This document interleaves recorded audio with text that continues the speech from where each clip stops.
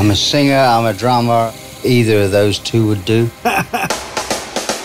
Welcome to the A to Z of Phil Collins. I'll take it a check, but I prefer the cash.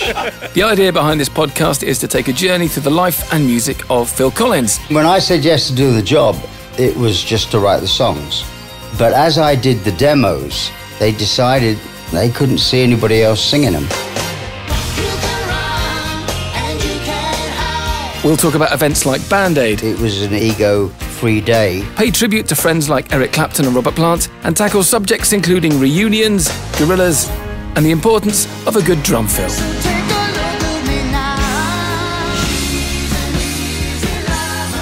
Stories, songs, memories, each one represented by a different letter from A to Z. I always used to watch the Oscars, and you wonder what it's like to be up there, and then suddenly you get an opportunity. And the winner is...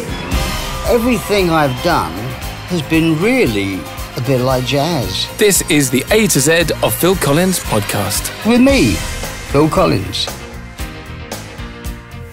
Hello and welcome to episode 1 of the A to Z of Phil Collins. I'm your host, Matt Everett, and appropriately enough, my guest is Phil Collins himself. In this podcast, we'll be going through the A to Z of Phil's life and career so far, picking out different moments, songs and stories, some of which you may have heard, some I'm pretty sure you haven't. So thanks for listening. Hopefully we'll be good company, and I guess the best place to start is with the letter A. A is for the Action, maybe the first band that Phil fell in love with. Yeah, I mean, there was the Beatles, of course, which could be B.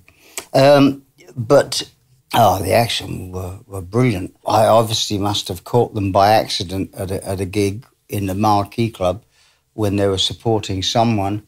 But I became a complete fan of theirs. And they issued singles, and eventually an album that they had recorded was released. And I remember Al Clark, the very famous publicist, who was with the Sex Pistols, and he was also with Virgin and with me when I signed for Virgin. He drove down to my house in Guildford, and on my car bonnet he laid a copy of the Action album, which had just come out. And when I came out to drive somewhere, it was like finding the Holy Grail. It was fantastic. And I got to know them. And Roger, the drummer, who was a huge influence, is still a great friend of mine. So they were a fantastic band. You had to see them. It's that soul and rock and roll thing at the same time, isn't it? Yeah, I mean, it was soul and Motown, and it was all the records that were coming in from America. And I used to go and check out the original records because theirs weren't available, and they used to play fantastic selection of songs. So I went out and collected the originals and had a great record collection, and that's how my love of Motown particularly started. And my school band played this stuff, and me and the singer, Peter, we used to go together, and then we'd listen to their set, and anything we didn't know, we made up. So we went back to school the next day, for a band rehearsal, and we'd just make up whatever we didn't know, because we usually knew the highlights of the song, but lyrics and stuff, and middle eights and all that, we didn't know, so we just made it up. But they were a fantastic band. Didn't you fund a book about the Action just so you could read it? The George Harrison Monty Python thing about wanting to see the film, so he funded Life of Brian. I mean, they reformed, which is when I finally got in touch with Roger, the pal, the drummer, and they couldn't afford to edit the film together of their reform gig, So I paid for that, and then they wanted to. They thought, at the offer of putting a book together. So, I funded that because I wanted to read it. It was like anything I could get hold of because it was so scarce when they were actually active first time round. So, yeah, I did. Quite proud of that.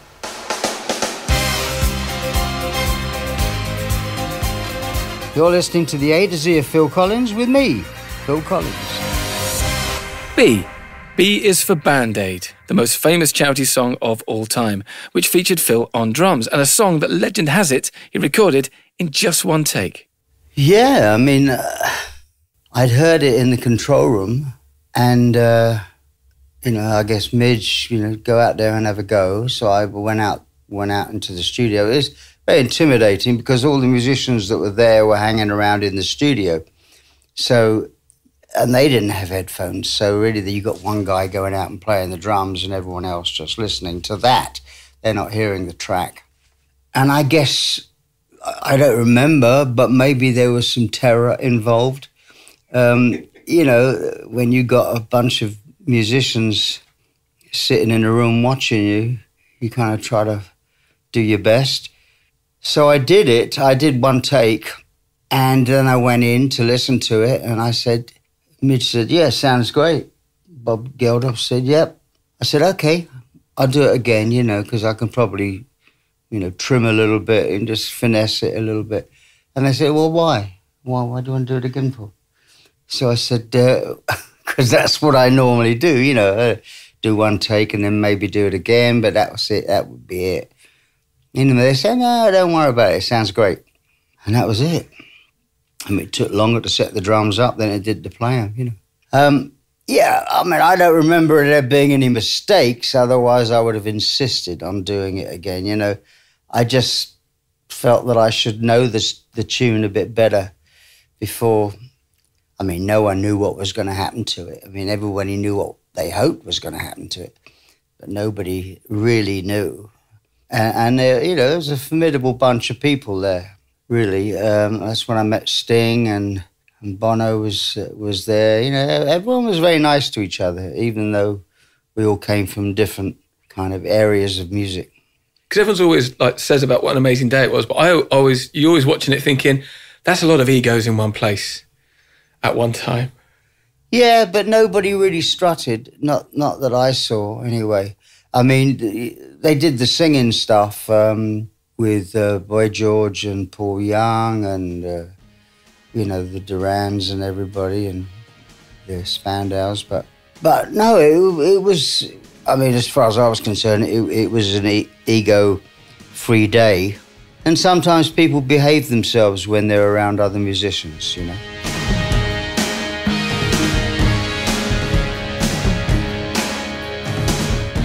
B is for Both Sides of the Story. Find yourself in the gutter in our lonely part of town. Wicked waits in the darkness with a weapon to cut some stranger down. Sleeping with an empty bottle, he's a sad and an empty-hearted man. He needs a job with a little respect, so he could get out while he can. We always need to hear both sides of the story. C is for Collard and Collard, a very special 1829 piano. Yeah, Collard and Collard, straight strung. Collard and Collard. My Aunt Daisy, she left it to me. It's the piano that I learnt to play the piano on. I mean, we had one at home, it was an upright, but this was a grand piano in her kind of parlour in Chiswick. And I used to go there every Saturday for piano lessons, which frustrated her a little bit. I mean, we got on fantastically well, but it frustrated her because she could tell when I was reading and when I was playing because of memory. And really, once I heard it and knew where the notes were, I never read it again, which is a drawback if you're trying to read music or learn to read music.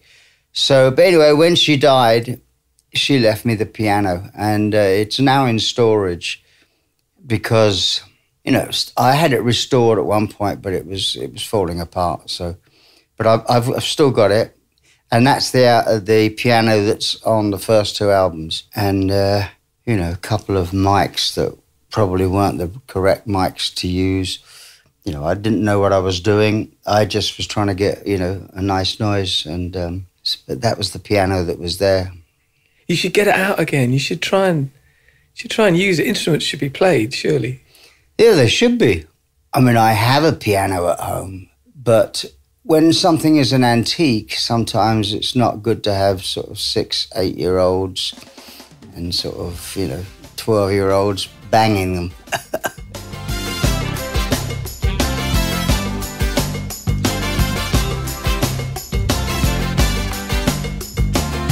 D is for Dance into the Light. It's there in the eyes of the children. Yeah, my face is smiling in the windows. You can come on out, man, open the door. Wash away the tears of freedom. Now we're here, there's no turning back. We have each other, we have one voice. Hand in hand we will lay the track, because the train is coming to carry you home. Come dance with me. Come on and dance into the light. Oh. D is for Disney and winning an Academy Award for You'll Be in My Heart from the film Tarzan. I was watching your Academy Award, your Oscar speech. You're so emotional in that speech. It's quite, you sort of walk up and you can tell you're proud and pleased. And then it's almost like it gets the better of you. It's almost like you realise quite how big it is as you're accepting the award. Yeah. Well, that's probably, it is true. I haven't watched it again. It's lovely. It's really nice. But, I mean, I always used to watch the Oscars and when the earlier songs were up, like Two Hearts and Against All Odds, I was in the audience. And, you wonder what it's like to be up there, and then suddenly you get an opportunity. And you get up there and, and you see Warren Beatty, you see Jack Nicholson, you see your life in front of you, people that you grew up watching, and they're there, applauding you because you won, So it was, and my kids were there. It was an emotional moment. I mean, I remember when, I was side of the stage with Randy Newman, because he had a song up for Toy Story 2. And, he'd been there like 13 times, and I'd been there a couple of times. But, when Cher opened the envelope and said, and the Oscar goes to, and not, I remember thinking, life goes slowly suddenly. Oh, God. And I went out, and yeah, it's hard to believe, but very proud moment, very proud of it. And, the film did incredibly well, and, it all was a happy ending. As opposed to having that thing where the camera's on you and you haven't won and you've got to do the really pleased, dead pleased for you face that while someone else goes up to pick it up. Well, it is, there's a bit like that. I mean, I was standing next to Randy Newman and I did feel sorry for him because of the amount of times he'd been up there. And it was a lovely song, beautifully sung by Sarah McLachlan. And, it was just, I just felt bad for him and grateful that, enough people, I mean, it's not a huge academy, there's only about 5,000 people. And so, and I didn't vote for me. I had a voting slip, obviously, because I'm in the academy, and I didn't vote for anybody, because if I'd have won, which I did, but I would never have known if I just won by one vote. So I couldn't handle that, I just wanted to be there for the right reasons, so I didn't vote. Did you really record You'll Be in My Heart in Italian, Spanish, French and German? Castilian Spanish. Sorry, that was it, extra one, Castilian Spanish. Yeah. I mean, good God, that's quite a lot of work. Well, you don't think about this when you say yes to doing the job. I mean, when I said yes to do the job, originally, it was just to write the songs. But as I did the demos to show them what the songs could sound like, they slowly fell in love with my demos. And in the end, apparently, they decided and they couldn't see anybody else singing them. So you know, you do the job, had a lot of fun, did the English versions, and then someone says, Phil, have you met our international office? So I had a meeting with them, and they went to like 50-odd languages, you know. And I remember saying, you know, I can't do this. I've never sung in another language.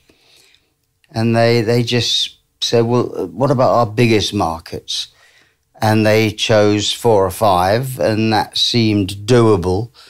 And we did the whole thing in a week, you know, like a language every couple of days, basically. I had to come back and redo some because, you know, the French being the way the French are, the kind of, this is the kind of stuff that the kids grow up listening to it, you know, so you don't want to teach them bad habits. So I had to redo some of the French and, you know, a little bit of Italian. I don't remember exactly, but I remember the French. And it was kind of tricky to get it completely right.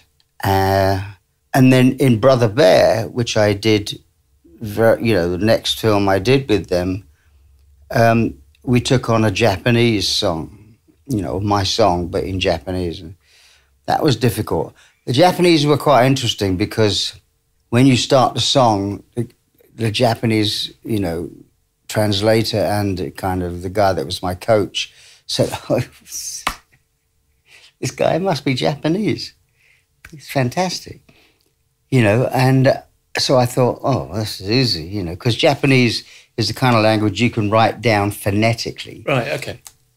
You know, you know, it's all very percussive, and if you write it down correctly, you've got you know, a good, better than 50% chance of getting it right. He was very impressed until we went into the studio, and then you learn that the Japanese don't like saying no, you know. They don't want to offend you. So it's like, so I was there for, you know, longer doing the one song in Japanese than I was probably the whole thing, you know. I mean, it took a while to get it right. But, and I did it in the German and the French and the Spanish, you know, as well. Fortunately, I didn't sing all the songs in Brother Bear.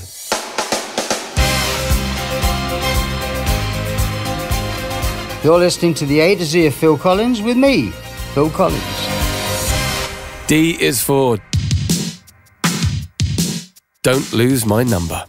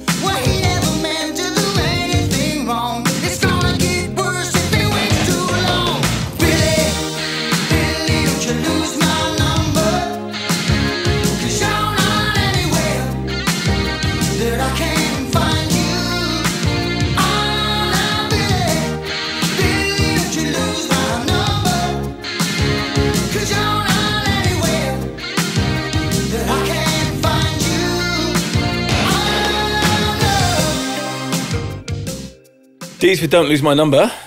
And if you have a look at this is on YouTube. People post comments on the song, and I wanted to ask if you would read those out and react to them, because it's really interesting seeing what people put underneath the video. Okay, bang. He said, the era when things were fun and videos were entertaining. Yeah, well, they were back in those days, you know. I mean, Don't Lose My Number in particular is a combination of various videos. It's like 8 videos in one, pretty much. Yeah. I mean, so that was good fun to make, because we didn't know what the song was about particularly, or I didn't, and so we did it about a lot of things. Just noticed Pierce Brosnan was the sheriff. No, he wasn't the sheriff. No, it was our production man, Maurice Lyder, who was the sheriff. You know, in that song in particular, everybody that was in it were from the band or the crew. Yeah. My wife was in it, Jill, at the time, and David GWR. I think Phil should be a judge on the UK's X Factor. Well, would you ever do that? No. I've probably been asked, but no. I like the last one from Hobo Poke Maniac. Yeah, in 1991, when I was only 15, my girlfriend made fun of me and broke up with me for liking Phil Collins. Nowadays, if my girl don't like Phil, she can kick rocks. I'd rather be alone than with someone who doesn't appreciate good music. Thanks a ton, Phil.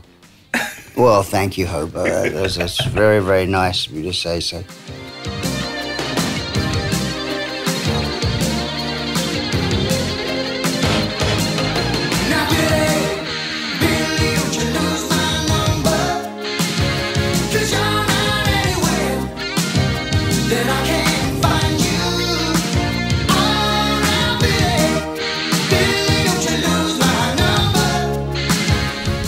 That was episode 1 of the A to Z of Phil Collins, and that was my song, Don't Lose My Number, which brings this episode to a close. I hope you enjoyed listening. In the next episode, we'll tackle songs, letter E to H, and we'll tackle Easy Lover, General Antonio Lopez de Santa Anna, and Gorillaz. So do hit subscribe and make sure you get the next show. Hopefully, see you then. Thanks.